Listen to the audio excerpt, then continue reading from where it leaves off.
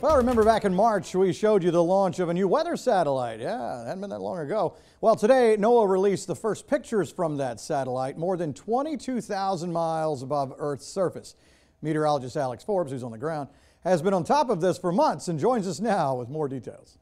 Back on March 1st, we were there in Cape Canaveral, Florida for the launch of what was known at the time as GOES-T.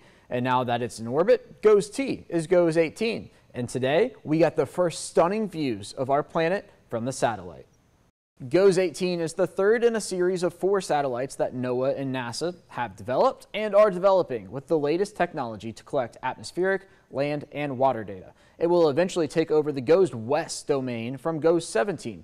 Of course, GOES-17 was the satellite that experienced problems with its cooling systems on board, distorting the data. Now, since being in orbit, GOES-18 has seen several notable events in the United States so far, including storms across East Texas that produced large hail, strong wind gusts, and tornadoes. It also saw blowing dust in parts of New Mexico and expansion of large wildfires. We also saw sea breezes and very high resolution in South Florida. Now, the next satellite to be launched will be GOES-U, which will eventually become GOES-19. That's slated to occur in 2024.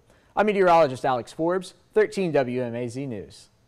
Awesome stuff right there. Now, this satellite program is going to extend the United States' satellite capabilities until 2036, and that's when a whole new generation of satellites will be introduced.